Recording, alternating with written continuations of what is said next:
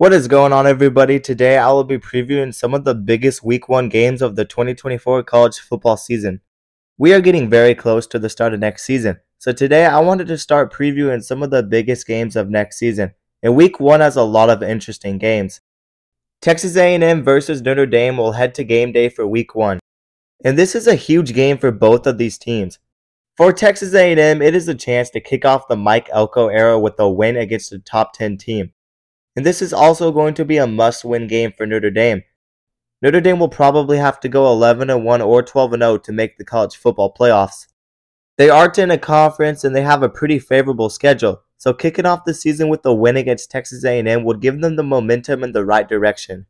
If they end up losing that game, their playoff chances are going to drop drastically. This is a must-win game for both these teams. Both these teams should be competitive on the defensive side of the ball. Notre Dame arguably has the best returning secondary in all of college football, and Texas A&M should also be very tough up front, especially after adding one of the top edge rushers in the country from Purdue, Nick Scorton. Texas A&M also returns Connor Wigman at quarterback, who has star written all over him, and Notre Dame adds Rylan Leonard at quarterback, and with the guidance of the new offensive coordinator Mike Denbrock and some of the new offensive weapons, this is a Notre Dame offense with potential to take massive strides from last year. And I think it is interesting that Texas A&M is a 1-point favorite in this game. I understand Texas A&M has this game at home, but they have a new coaching staff and they have some new faces on this team. Notre Dame returns a lot of their top stars and they didn't have any massive staff changes outside of the big pickup of offensive coordinator Mike Denbrock. Regardless of what the spread is in this game, I think this is going to be an incredible game with massive stakes. The next game I want to talk about is the Sunday night Week 1 game between USC and LSU. This game is going to be a lot of fun. And ultimately, this game is likely going to come down to which defense steps up in the end. This game could end up having 100+ combined points between these two teams if we look at how bad these two defenses were last season. But it's a new season and both these teams had massive changes to the defensive coaching staff. LSU hired defensive coordinator Blake Baker from Missouri, and he was known for his very aggressive defense at Missouri.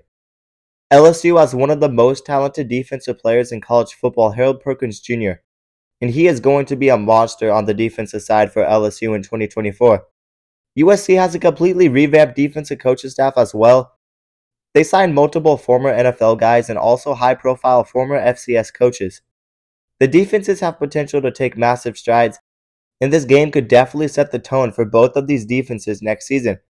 LSU is going to have an incredible offense, and Garrett Nussmeier is going to sling the ball deep. USC has some new faces on the offensive side, but the quarterback room is stacked with Miller Moss and Jada Mayava, and they have a stud at wide receiver waiting to break out who is Zachariah Branch. Both these offenses are going to be top-notch, and I have no doubts about that, but I'm interested to see how these defenses perform. LSU is about a 6.5-point favorite in this game, which is pretty fair if you ask me. This is definitely going to be a fun game to watch. The next game I want to talk about is Florida versus Miami.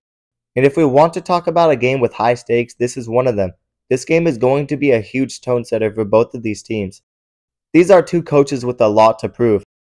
This is going to be a huge game for the state of Florida. Both these teams are pretty talented, but they haven't necessarily proved it on the field yet. Florida ultimately has a much more difficult schedule, so this is really a must-win game if they want to have a successful season. Billy Napier is on the hot seat, and anything less than a bowl game could probably get him fired. Florida has the most difficult schedule I have ever seen, so if they manage to pull out 7 or 8 wins, this is probably a top 25 team, and Billy Napier would probably keep his job. Florida really has a lot to prove. And if Florida can win 6, 7, or even 8 games with that schedule, then this team could be very scary moving forward. DJ Lagway will be ready at quarterback in 2025, and they will have a much easier path in 2025 with an easier schedule. So next season is huge for the Florida Gators, and it's really going to set the tone for the future. And it ultimately starts with the home game against a Miami team that is a favorite to win the ACC. Mario Cristobal and Miami also have to prove that they can compete at a high level. They do recruit at a very high level. They have one of the best transfer portal classes of 2024, bringing in studs on the offensive side like Cam Ward and Damian Martinez. This realistically could be a 10-win or better team with that talent, but playing in the Swamp to open the season is not going to be easy. So like I said, this is really a huge tone setter for these two teams. Both these teams desperately need a win to open the season, so I am interested to see who wins this game. Right now, Miami is only a 3-point favorite, so we should be expecting a close and exciting game between Florida and Miami in Week 1. The next big Week 1 matchup I want to talk about is Georgia versus Clemson. This is supposed to be a neutral site game, but this game is in Atlanta, and you could basically say Georgia has the big home field advantage in this game. Georgia is a pretty big favorite in this game. They are 13.5-point favorites over Clemson, and personally, I don't think this game is going to be close. Georgia should really take over this game in the second half. Clemson may put up a fight and keep it close in the first half, but Georgia has the all-around better talent, and not only does Georgia have a dominant defense, but they have an offense led by one of the best returning quarterbacks in college football, Carson Beck. And if Clemson somehow managed to win this game, I would be surprised. But if Clemson did win this game, that would be a huge statement win for Dabo Swinney and the Clemson Tigers. If Clemson beats Georgia, this is a team that would likely go undefeated and be in the national title picture once again. The hype has kind of died down for Clemson because they have continued to disappoint the last couple of seasons, and Dabo Swinney refuses to adapt and use the portal.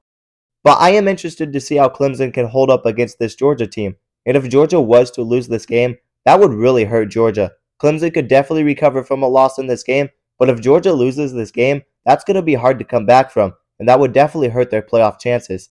But like I said, I do not see Clemson being very competitive in this game. The next game I want to talk about is West Virginia versus Penn State. Now, last season, Penn State won this game pretty easily, but it is a new season, and West Virginia does have this game at home. West Virginia could be a sneaky team, and I could see them keeping this game close.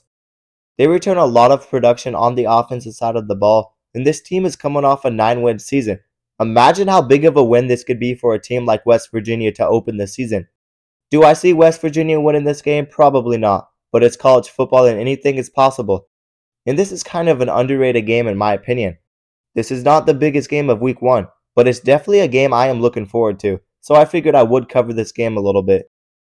Another interesting Week 1 game is Michigan versus Fresno State. This game probably will not be close. Most of us understand that, but this could still be an interesting game. And maybe Michigan struggles with a new head coach and new offense. And maybe they do come out slow against Fresno State.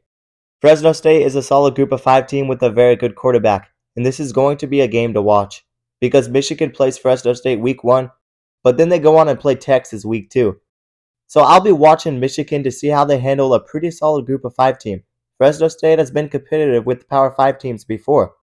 So no, I am not expecting a close game, but Fresno State is no team you should take lightly, and this will basically be the appetizer before Michigan's big Week 2 game against Texas. There's only a few big Week 1 games, but I'm going to cover a couple more games anyways.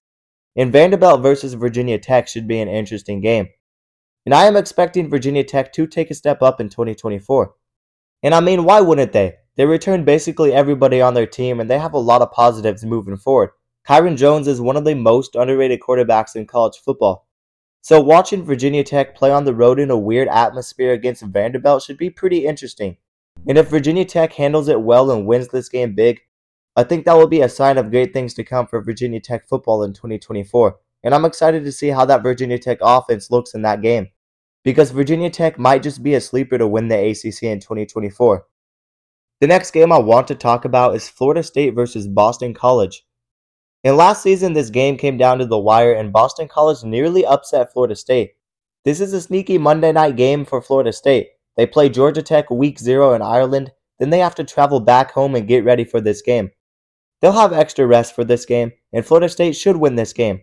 Right now, Florida State is a 21-point favorite in this game, but this is a big opening game for Boston College, and it's a chance to make a statement.